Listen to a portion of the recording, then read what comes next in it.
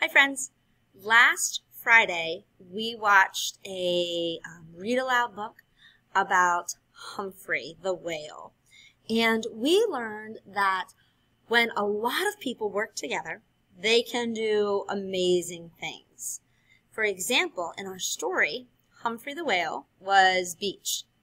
He was a giant whale, and he got stuck on a beach, and he couldn't get back to the ocean because of the bridge. He could have been stuck there. But people saw that there was a problem, and they came to help. There were so many people that did things for Humphrey, from pouring water on him to keeping him from the sun, putting towels on him. They also had to dig out that area so that Humphrey could get through underneath that bridge. So many things that got done. But because many people worked together, Humphrey was able to make it back to the ocean. So this happens all of the time. When people work together, they can do amazing things. It was kind of tricky this year to think of an activity that we could do together to do something awesome. But something that is very dear to my heart is the soldiers that are out there for us, who are there to protect our country, and they do their jobs every single day, and that is amazing. And I appreciate that because my son's going into the military, and it's something that we've grown up with. In our family, it's really important. The military is incredibly important. And a lot of times, they don't get the thank you that they deserve because we don't think about all of the things that they're giving up, from the time away from their family to being in conditions that are not great. Also, the amount of time that they're there and that they're expected, if something happens, they've got to pick up their stuff and go right away. Those people are amazing, and they need our gratitude.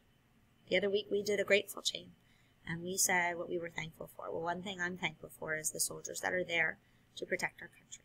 And so what I thought we would do would be to write a letter to these soldiers that are protecting our country. So there is a link that I want you to click on. It is ForgottenSoldiers.org, and this link will allow you to just write a little letter to a soldier. You don't even know the soldier. And these soldiers, they have been identified as ones that don't get a lot of mail. So they're going to make sure that these soldiers who don't get a lot of mail get something from you, and for you to express your gratitude to them, to say thank you for everything that they've done for us. There's 27 of us, including me. If we all do one, we can make the day of 27 soldiers. That's pretty awesome. There's a lot of soldiers out there, so if you feel like doing 2 or 3, that'd be awesome. Or you could even ask your parents and say, hey, Mom and Dad, do you want to do this too? Because then we can have even more soldiers knowing that we appreciate them. So, click the link.